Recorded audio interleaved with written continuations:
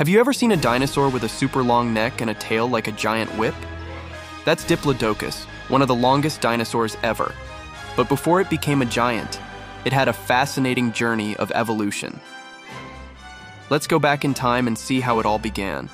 190 million years ago, the ancestors of Diplodocus were small sauropods like Ankylosaurus. They walked on 4 legs, had long necks, and ate plants close to the ground.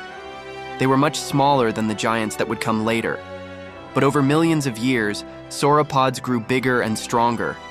Dinosaurs like Ceterosaurus appeared with longer necks and heavier bodies, allowing them to reach higher plants and eat more food to fuel their size. And finally, 150 million years ago, Diplodocus arrived. This gentle giant could grow more than 25 meters long with a whip-like tail that may have been used to scare predators or even make loud cracking sounds. With its long neck, it could strip leaves from the tallest trees, making it one of the greatest plant eaters of the Jurassic world. So from small early sauropods to the whip-tailed giant, the evolution of Diplodocus shows us how nature created some of the largest animals to ever walk the earth. Want more amazing dinosaur adventures and epic battles? Don't forget to subscribe to our channel, your home for dinosaur fun and gaming excitement.